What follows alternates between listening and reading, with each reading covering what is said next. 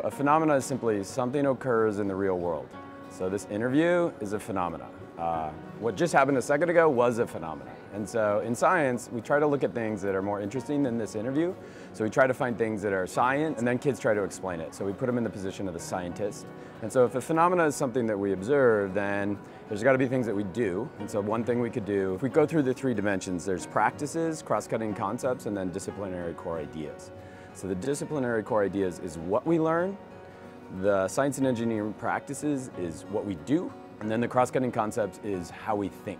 So if I were to think about an apple falling from a tree, there's going to be me asking questions like, why does it fall? There's also me trying to understand the science of gravity and why it's falling. But then I should be thinking about cross-cutting concept of cause and effect, what's causing it to fall. And so if we define it as what kids do, what they learn, and how they think, you need all three of those dimensions to understand science, just like we need all three of those dimensions to understand just the real world. The old science classroom, we would just go through content. So you'd come into a science classroom and the teacher would say, we're going to learn about gravity, and this is a force of gravity, and objects are a distance apart and they pull on each other. And so we would do all the explanation at the beginning, and then at the end you do a lab. So what you're really doing is not science, you're just explaining to them, and then they eventually get to explore a little bit. And so what does it look like? What does the classroom look like where it's really three-dimensional? Is we just do the exploration first before we do the explanation. So in a classroom, kids should be in the role of the scientist. What does the physical classroom look like?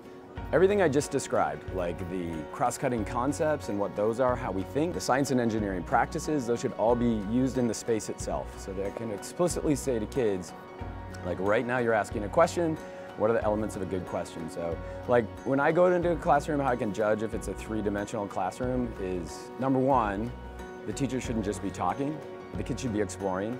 And what I do when I go into the classroom is I go immediately to a kid and just say, what are you trying to figure out today?